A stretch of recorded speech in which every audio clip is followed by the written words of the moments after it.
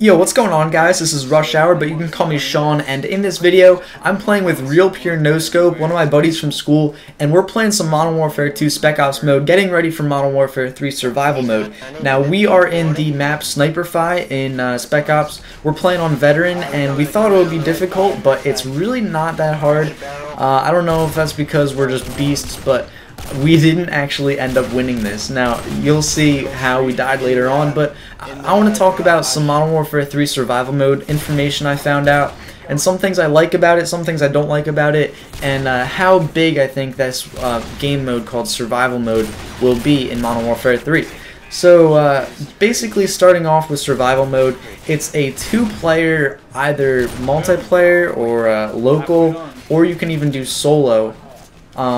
It's kind of like campaign, and it's kind of like zombies at the same time. You're versing computerized bots that are going to be like shooting against you, and you have to survive as long as you can. So it's kind of taking zombies and twisting it up a little bit and giving the AIs guns. So I think that'll be really cool. I don't know if the hardcore zombies players will like it, just because they're not actually zombies. They're actually like animated, like real people shooting you. So it's going to be interesting to see how this plays out in Modern Warfare 3. I think it's going to be a big hit.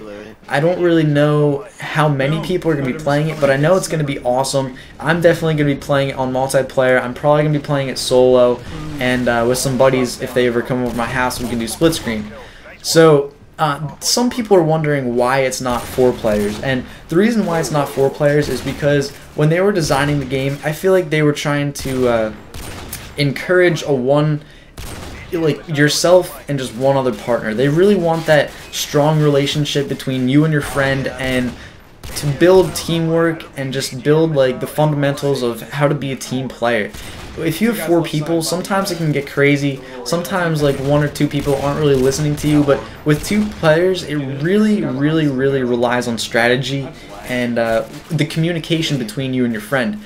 So in Modern Warfare 3, the survival mode is going to be a huge... Oh, this was awesome. Look at that no-scope there.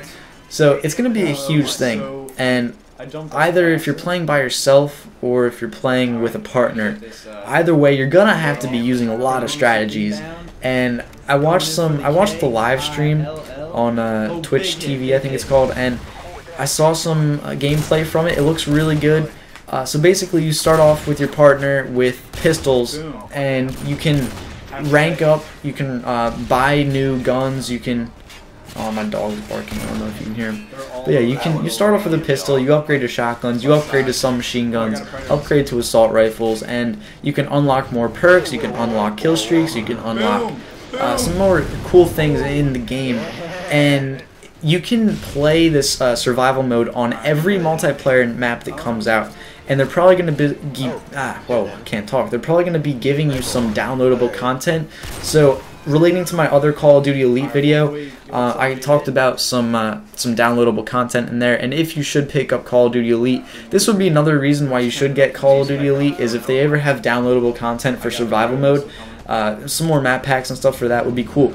So, like I said, you can play it on every multiplayer map, and there's probably going to be additional maps just for survival mode, but I'm not too sure about that. And, what else is there? So let's say you're playing with your partner and you're getting to high level of waves.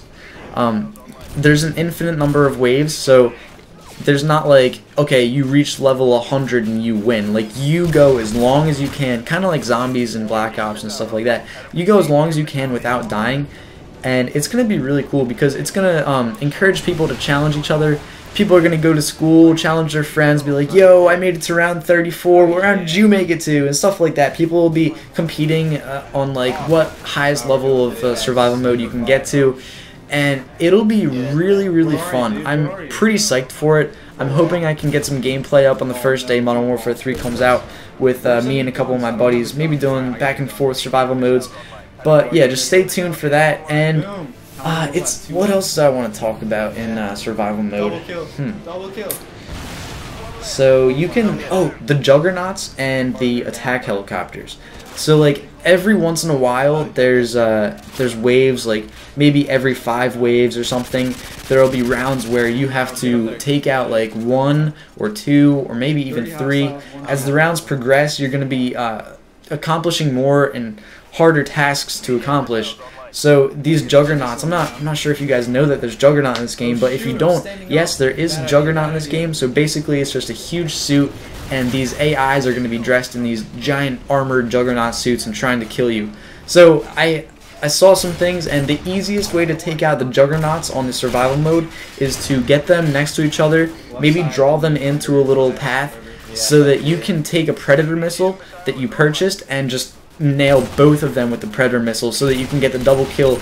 And the juggernauts are really hard to take down, so I think it's worth the price of the predator missile, because if you don't use the predator missile, you're probably going to be wasting around 90 to 120 bullets each, which that's a lot of money to replenish that ammo.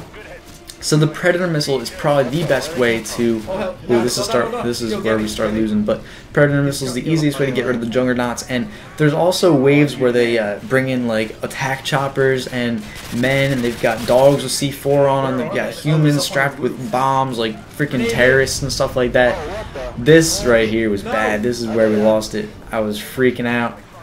I got stuck on the stairs and got shot. But yeah, that's it for this video. If you have any questions about survival mode, just let me know in the comments below. And don't forget to check out my other videos on my channel. And please subscribe and like to this video. Thanks a lot, guys. I'll see you.